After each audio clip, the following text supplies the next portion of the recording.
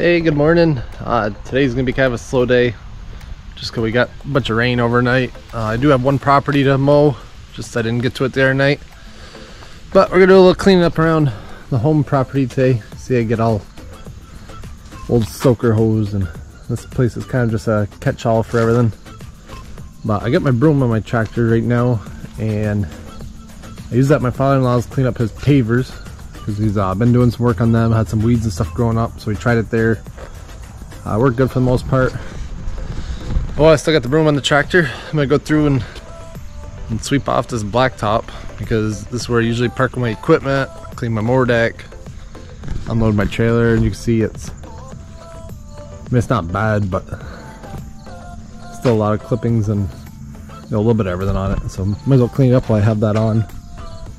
Then I think I'll get rid of all these piles of pallets. Those are from my wood pile back. Put my loader back on. There's some old hay there I gotta get rid of. I just kind of neat the place up. And then all that old split rail fence, I've been selling some of that off. I'm gonna restack that and move it. That way I can mow there again, because that's getting kind of nasty looking.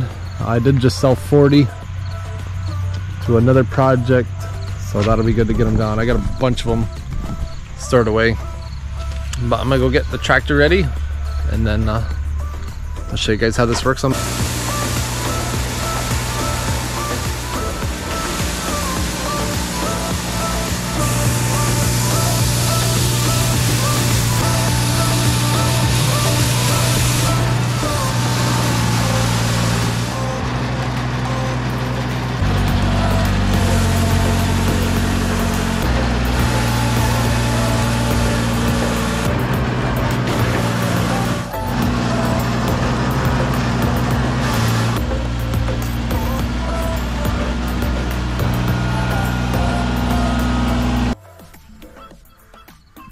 Hey, as you can see, looks much better.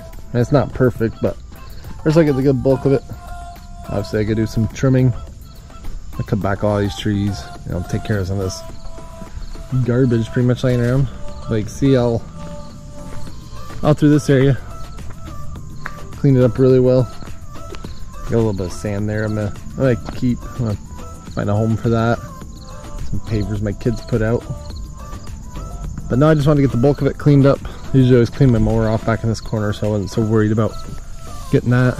And now I think I'm going to take my broom off and put it on a pallet. And then I'll put my forks back on, because I don't usually use the broom too much this time of year. More or less springtime is the biggest time, but I want to take it over and clean it off before I store it.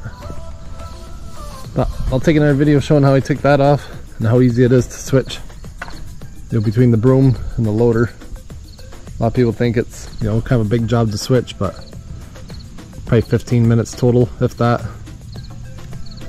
But yeah, if you like that little project, I mean, if you're looking at buying one of those brooms, I mean, they're a big investment, but finding more and more uses for it. Works great in the snow, even for a few inches or less.